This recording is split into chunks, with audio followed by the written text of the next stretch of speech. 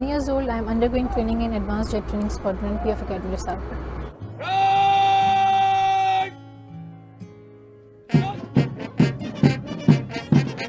I decided to join PF because I was very much motivated by the discipline and the uniform and their pomp, their show.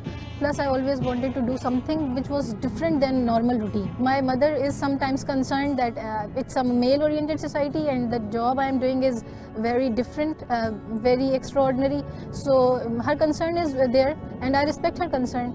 But she also stands by with my decision, and she is happy for me as well. We get up early in the morning, 5:30, 6 o'clock. Then we just reach to our squadrons, and we take our breakfast, and we rush to our IPs for briefing. They brief us regarding our present day mission, and we go for the aircrafts. We strap up, go for mission, come back. We get debriefs. They are treating same as to males and to ladies, but although there is some difference, there are certain physical limitations, I cannot deny that, but you can say that they do deal us similarly. Most of the people think that Pakistan has very restrictions for women, but I want to say that no, it's not like that. They should come in Pakistan and see what Pakistan is actually doing.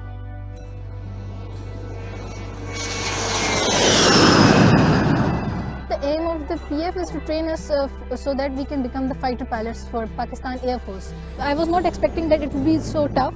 What are the auxiliary hydraulic system limits, MARIUM?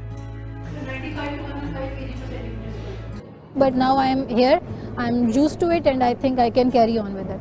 I feel really proud of what I am doing. I really feel honored that Air Force has given me the chance to work with them.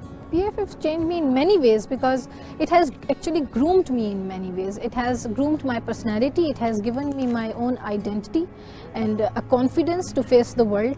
I think people would appreciate what I am doing, and they would also think of their daughters and sisters to be where I am today.